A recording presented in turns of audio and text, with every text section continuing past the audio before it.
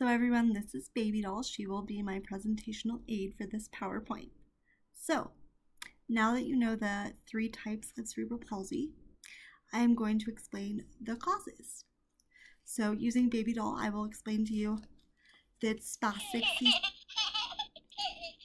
CP is right here at the top of the head. It is in the motor cortex, and it controls flexation in the hands.